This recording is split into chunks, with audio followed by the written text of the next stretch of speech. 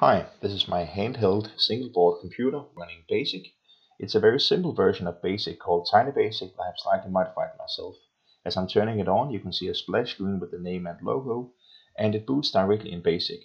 I'm going to start off by running the single loop program. You can see on the top there's some data printed with the name and bytes free.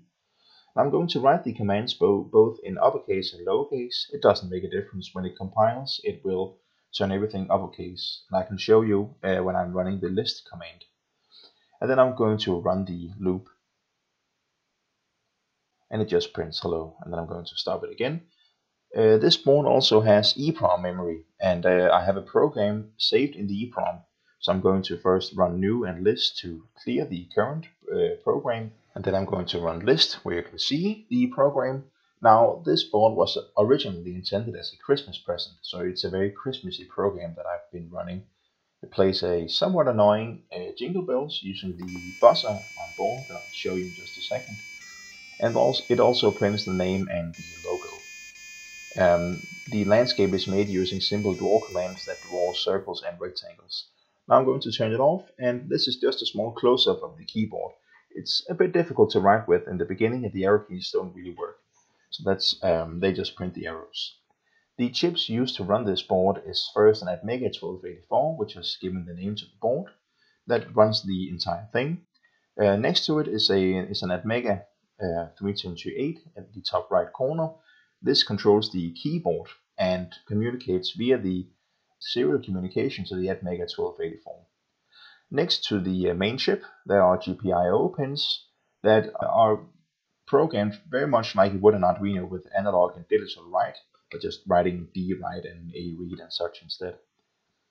The other I/O is the buzzer that I mentioned earlier, and in the top right corner there's also serial communication. The Atmega 1284 have two serial communication protocols, one used for the keyboard and then the other used for the pin, so you can write code and upload code via a computer and a chipset. It's powered using the a 12-volt power supply and the barrel jack adapter that I made myself, and it's supposed to handle between 7 and 30 volts. I have occasionally used this battery pack, which is just 18650 batteries in series. Now the monitor is a cheap 4.3 inch, I believe one of those car reverse monitors that I got online.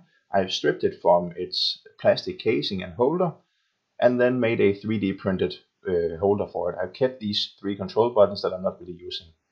The monitor is held in place by the 4 nuts you see in each corner, and I've also made room for an on-off switch here on the left side. And the video out signal is a simple composite video out signal, so you could theoretically use any monitor capable of handling a composite video input. Now for this board, I have also made a simple manual with the logo and name in the front and some simple technical specifications in the beginning. And most importantly, in the middle I have a list of commands, basic commands used, and most of them are from the Tiny Basic that I've used for this project, but the rest, the last ones, are ones that I've written myself. Now in the end there is example programs that I've tested myself.